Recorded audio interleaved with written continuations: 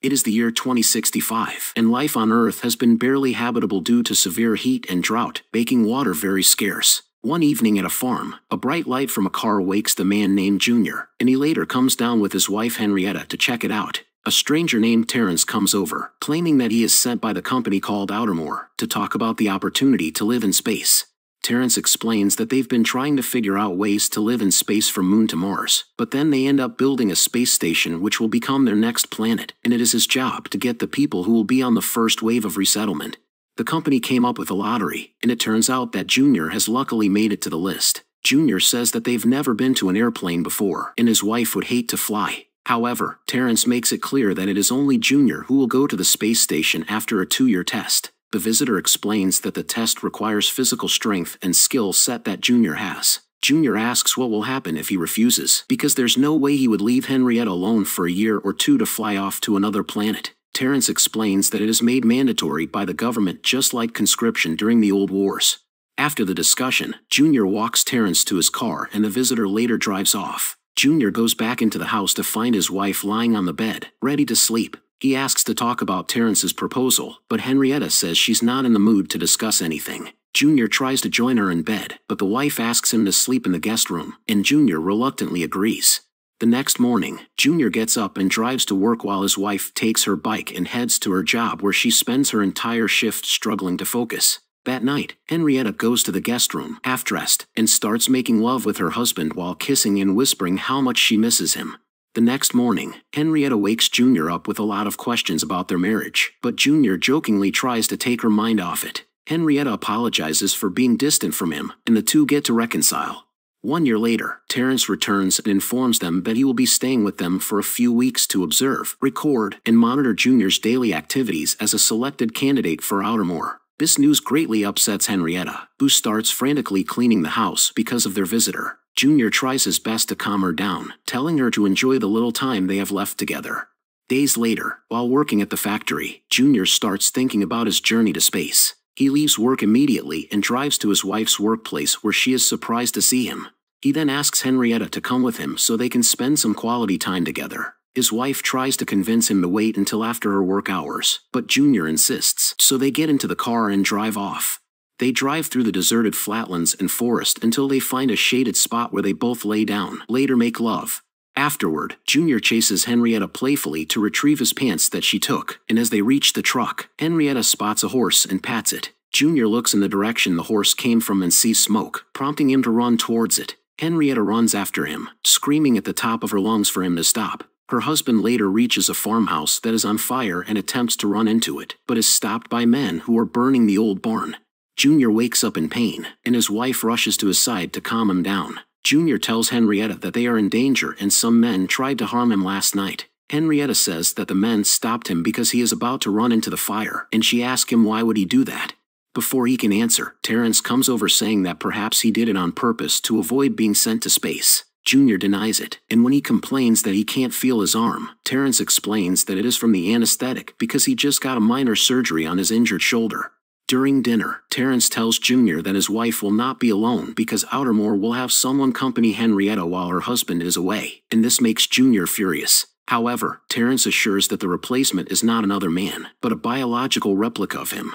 Terrence continues his observations of Junior, even following him to work and recording every activity. At home, the husband also undergoes a series of physical and psychological training. Terrence asks Junior about his marriage to Henrietta, explaining that his replacement needs to know everything to keep the marriage safe until his return. One afternoon, Junior overhears an interview recording of his wife made by Terrence. He traces the audio back to Terrence's bag in the guest room where he finds various pictures of Henrietta's body. Junior also finds a camera that their guest has placed in the wall overlooking their bathroom. He removes the bandages from his shoulder, only to discover that he has no stitches. He later goes downstairs and finds Terrence and his wife seemingly having a good time together. Henrietta tries to dance with him, and Junior whispers that he doesn't want her and Terrence talking alone anymore. Hearing this changes the wife's mood, so she leaves her husband and dances in the kitchen by herself. The men then go in for their usual session where Junior pours out his thoughts about his life, and he later gets furious as he shouts at Terrence and starts punching the wall. Henrietta rushes upstairs, banging the door, but Terrence doesn't let her in. When Junior finally calms down, he washes off his blood and sweat, and then later gets into bed with his wife. The next morning, Junior tells Henrietta that he wants them to go somewhere together and start a family when he gets back. He tells her that whatever decisions they make, they have to do it together, to which Henrietta agrees. Later that day, Henrietta and Terrence go out with the truck. Junior sits against a tree on the farm, drinking a cup of coffee, when he notices someone watching him from afar. He rushes into the house to get his gun, and goes back into the farm, chasing and shooting at the person he saw. Getting closer, Junior discovers that they are Outermore soldiers, who quickly get on their space shuttle and fly off. Junior calls them cowards as he continues shooting at their shuttle. Suddenly, someone punches Junior in the face twice and tags him with a tracker. Junior wakes up later at night and heads back home. At the front door, his wife just arrived with Terrence, who is talking to an officer, saying that he will get his things and start going.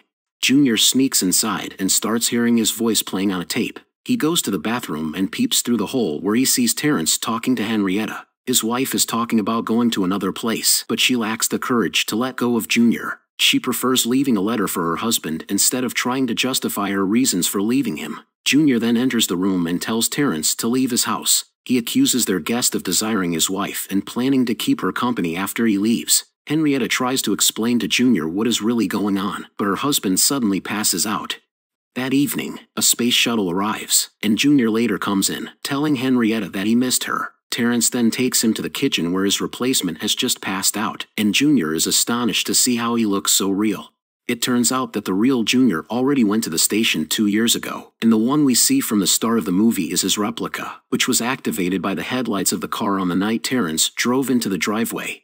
Terrence explains to the replica that he is actually the replacement, and he apologizes for deceiving him, saying that he only did it to test his full capacity and function. The replica starts crying and calling Henrietta, and as the wife goes to console him, everyone is astonished to see that the two have learned to love each other. Henrietta starts cursing as they take her away, and then they start packing the replica into the plastic sheet.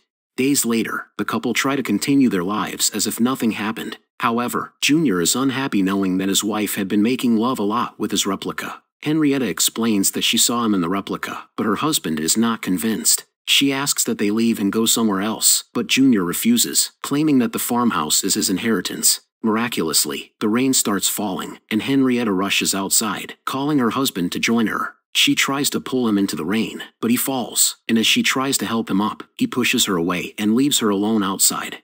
The next morning, Junior wakes up and can't find his wife. He sees a letter she left for him, but the note is empty. Junior goes looking for her in the diner where she works, but she is not there. He goes back home to prepare dinner and later sits at the table alone and crying. The bright headlight appears again, and together with it is his wife. Junior is happy to see her, and from then on, the couple live happily ever after. However, the real Henrietta is shown sitting on an airplane, traveling to someplace else. The night when the replica overheard her talking about leaving Junior, she was actually referring to the real Junior, as she wants to leave her husband and go with the replica whom she learned to love.